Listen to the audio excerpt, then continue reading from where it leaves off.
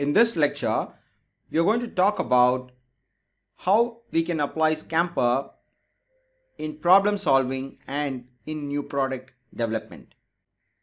If you look at the below diagram, it illustrates the life cycle of a problem and how it is solved. Similarly, on the other side, there is another diagram which talks about the product development life cycle.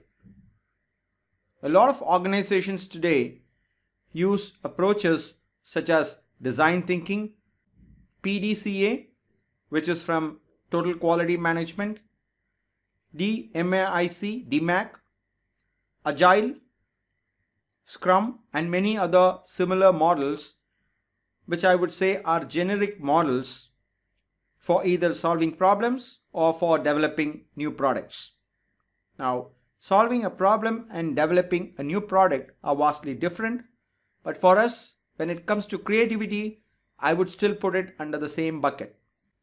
So I'm going to take one such schema, which I call as a double diamond, and it consists of two cycles.